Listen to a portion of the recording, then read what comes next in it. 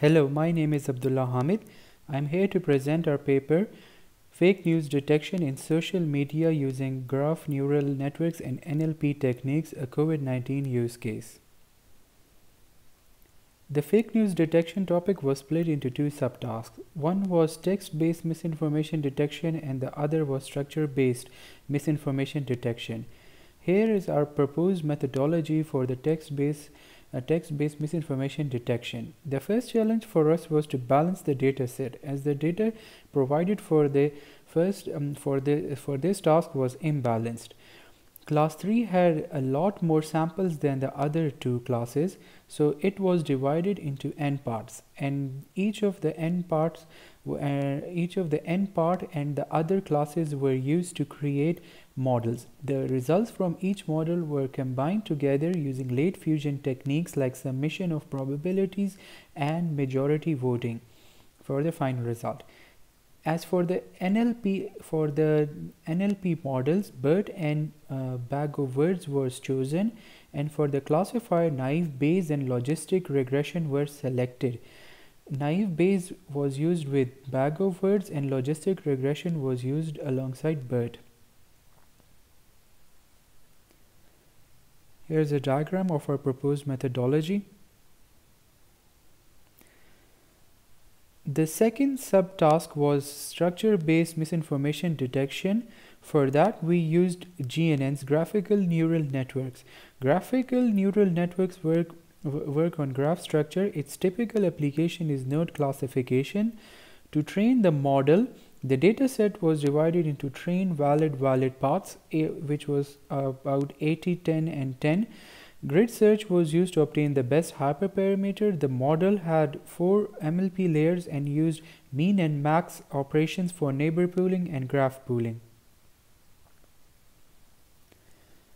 The experimental results for the TMD task.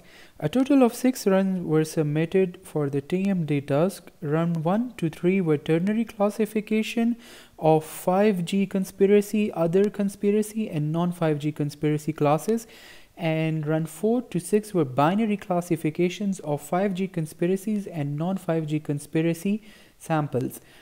The non-5G conspiracy class had other conspiracy samples plus non-5G conspiracy samples combined together.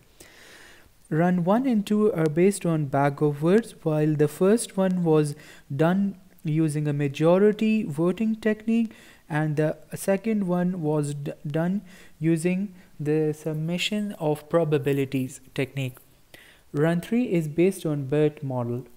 Run 4 and 5 again are using bag of words, and the first one was made using majority voting, and the second one was made using the summation of probabilities.